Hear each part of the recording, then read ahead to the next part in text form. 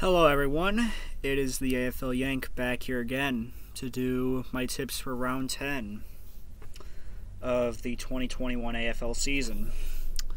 So yeah, I actually had a really good round 9 actually. But yep, I ended up getting 7 out of 9 tips correct, which is actually my season best so far. I'm not sure if I've gone 8-1 so far one round, but I already know that I haven't gone undefeated yet. I've actually gone undefeated in my NRL tipping once this season, actually, but I only do those tips through my Instagram account, obviously. But and got a little message from a little live message just now, but yeah. I don't edit my videos, by the way. This was all live, but yeah. So, you might notice there's not really any background noise anymore. I turned off the fans in this room because I was worried that that would really, get into the speakers and it would, be too loud for you to hear, but, yeah. So, for an update on my room is pretty much set up regularly except for the white shelf that was in my room, which actually fell apart. It actually, ended up getting destroyed. But yeah. But yep, if you did see my post on YouTube, obviously I found the good old lucky scarf, by the way. So you don't have to be worried. I will be wearing it this upcoming round. And yeah. So the big news of last round was, of course, the D's starting out 9-0 for the first time since 1956. And every time they've gone 9-0, they've actually won the premiership. And another thing about the premiership, there's a constant drought that there hasn't been that the minor premier hasn't won the premiership since 2013 when Hawthorn won the premiership. But yeah. But who knows? The D's could definitely change it this year in 2021 if they remain dominant. But yeah. So, I'm actually doing pretty good, and I actually did pretty good in tipping this round. And I currently stand with a record of 49. I got 49. Well, my current record, so far this season, in total, if I can find my damn phone in the dark, because I still don't have the light on it. I don't still have the lamp light on in my room. Alright, yeah. So, my current, record so far, I've gotten, in my AFL tipping, 49 wins and 33 losses. So, yeah, 49 out of 82, which averages out to nearly almost a 600 record. Almost averages to a .600, which, it's okay. It's not bad, but I feel like I could do better. But yeah. So we're going to take review of round 9. Sorry about all the descriptive, the very descriptive first few minutes. But yeah, let's get on to reviewing my tips from round 9. So yeah. Predicted the Cats to win by 44 points. It ended up being 21 points, but I still got the tip right. So yeah, good call there. Then my Swannies ended up winning against Collingwood, a huge win for the Swans. It's our first major marginal victory since round 3. And honestly, I'm feeling really confident about the next 4 rounds, honestly. Then Hawks versus Roos in Tasmania. No one expected North Melbourne to win. Absolutely no one did, but yeah, Hawks still playing like shit. They haven't won a final series since their grand final win in 2015. But yeah, Hawks still playing like shit. Then, Lions, they got a huge win over the Gold Coast Suns. I remember watching this game. I do remember watching this game live, and oh my god, it was such a big beatdown. I literally thought the Lions were going to win by over 100 points. I was convinced. But yeah, I fell asleep. And Suns got back in a little bit in this game, but still, an absolute creaming of the Suns. They absolutely got creamed. Then Probably the game of the round was Richmond beating GWS. They came back from being down big. It was a huge win for the Tigers. Definitely a really good win for them. Then the other tip I got wrong was Port. I thought they would get the job done at home, but no, the Doggies just still remain dominant. Like, they're still looking fierce. I gotta give credit to them. Then I got the last 3 tips right. Got the Bombers win over Frio. It was a pretty good game, I will admit. Then predicted the D's to obviously defeat the Blues. They got the job done very handily. Very good win for the D's. Like, I wouldn't mind if the D's won the grand final this year. It is kind of heartwarming to see a team win a grand final for the first time in 57 years. Like, that would be pretty heartwarming, honestly. Like, I would just give respect. And then finally, the West Coast Eagles beating the Adelaide Crows by 30 points. Just, the Crows, what the hell happened to the Adelaide Crows? They have just, look at them, back in the bottom 4. Like, they're just continuing. Like, they basically are playing like they faked of being a good side. Like, they had a strong start to the season, and now they've just fallen apart. I will admit it, they definitely do have a bright future, though, with that huge, with how they started. To be honest, like, I give respect to the Crows. But yeah. Now, let's get on to the round 10 tips. Here we go. And Friday night, the 21st of May, it is going to be the Brisbane Lions versus the Richmond Tigers. I definitely think this will be a very good game, honestly. Like, the Tigers, they're coming off a huge win. Coming off a massive win over GWS, but I think with how injury-riddled they are right now, I just think the Lions are going to be the better side, and I'm going to go with the Brisbane Lions to win this game. Got them winning by, not 2 points. I'd say they win by 14 points. It'll be a close game, though, but I think the Tigers will play. I think the Tigers will play pretty well, but I just think they're going to fall short-handed at the end, and yeah. Next, we got Carlton facing Hawthorn. The Hawks coming off a horrible loss coming off an absolutely horrible loss to North Melbourne. Definitely a loss that'll hurt their season. Like, this is probably the worst season Alistair Clarkson has been with the club, honestly. Like, even worse than, like, this almost feels like he could possibly get sacked, like, it seems like his coaching days are almost gone. Like, he just does not feel fit as a coach anymore, honestly. But yeah, for the Hawks, I got them losing this game. I'm going to go with Carlton to win by. I got the Blues winning this game. I say they're going to win. I think the Blues will win by 23 points. I think they'll get a solid win over the Hawks. Just the Hawks have just been really weak. They've just been looking really defeated as of late. Then the Cats versus the Suns. The Suns coming off an absolute creaming loss against their Queensland rivals and the Brisbane Lions. Like, it's absolutely no question. The Cats have this game locked up. They're playing at GMHBA. They've been incredibly good at home. Still have been for years. Like, I feel really confident about them. I think the Cats will get a very I think the Cats will win big, honestly. Like, I think they'll get a very good win out of this game. Hell, I could say it. They might win this game in the 80s or 90s. Like, I think the margin will be that big. Like, I just think it's going to be a really tough game. Then, Adelaide Crows versus Melbourne.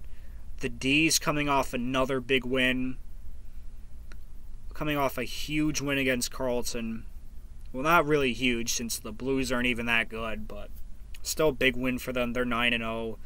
I think they'll go 10-0 this round. I just feel confident about the D's winning. Just the Crows have just been defeated. The Crows just look absolutely defeated. It seems like they wasted all that energy they had in the first 3 rounds. Well, like the first 4 rounds at least. But yeah, Crows, I'm sorry, but I got the D's winning. I think they'll start 10-0. I got them winning fairly handled. I think they'll get the job very well handled. Then the Doggies facing the Saints. Gonna go with the Dogs to win this game. I just think I got the Dogs winning this game. Just the Saints. Yeah, Saints having some kicking woes as of late, and yeah, Pat wasn't too happy about that. Obviously, if you obviously know, you know who I'm talking about. Nothing against you, man. Nothing against Cartman 22, obviously. Nothing against him. But yeah, sorry, got the Doggies winning big. Just the Saints. It's going to be a difficult game for the Saints, honestly. Then, Freo versus Sydney. Game being played at Optus Stadium. Definitely is going to be a really interesting game. Of course, the Dockers, they're coming off a big loss to Essendon, but I'm surprised at the margin, honestly. I mean, I get it. The Dockers have been playing incredibly well at Optus Stadium, but I'm not sure if they could get the job done. Definitely not sure. I mean, I'm honestly not even sure, honestly, but definitely not sure about the Dockers winning, honestly. I mean, they have played really good against sides, but they haven't really gone against the top 8 side, and you obviously know how good the Swans have been as of late. Well, the Swans have been against top 8 sides, and I think they'll get the job done. Got my Swannies winning. I just feel like we'll get another strong win. I just feel really confident about this game, even if it is at Optus. We're not I know we did lose to GWS, and I know Freo handed GWS fairly well, but I think we're a better side when we have Hickey and Rampy, and I think that'll definitely be a game changer there.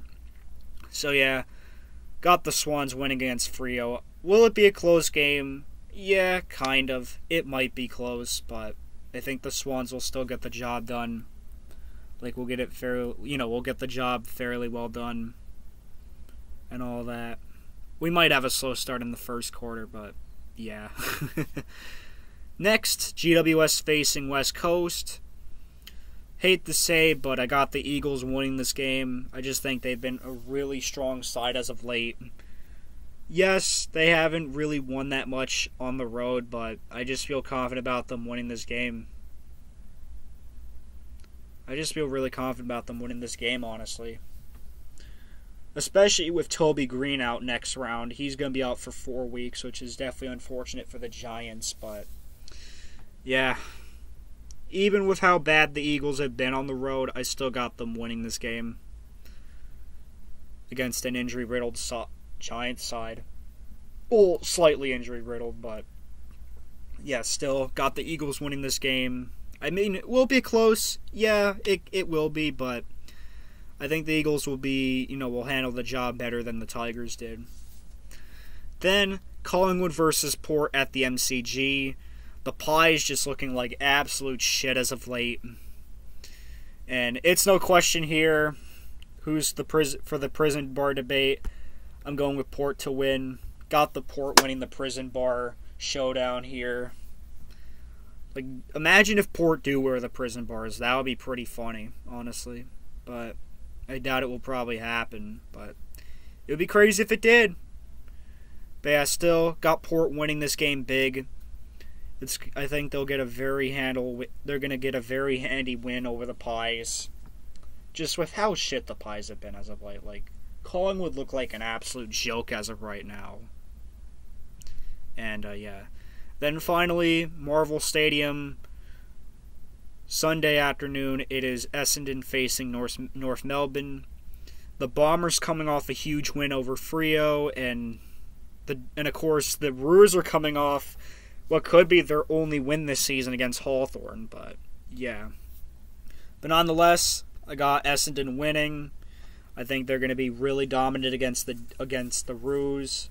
They have shown they've been dominant at periods of time, but I think the Bombers will get the job done, honestly. I think they'll get fairly well, they'll get the job fairly, well handled, if you know what I mean. But yeah.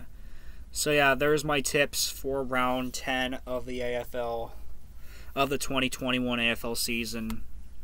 And I will be going quick to the squiggle to show the ladder predictions and also the scoring predictions. So Tigers versus Lions. I predicted of course I said I obviously had the Lions winning this game. I think it'll be an interesting game, though. Blues facing Hawthorne. I think the Blues will get a fairly handy win. Got 23-point margin win. Then the Cats. Sorry, Suns. I got the Cats winning big. It only goes to 65 points.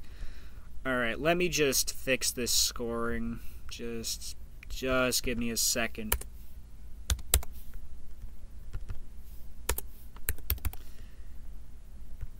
Yeah, sorry, Suns.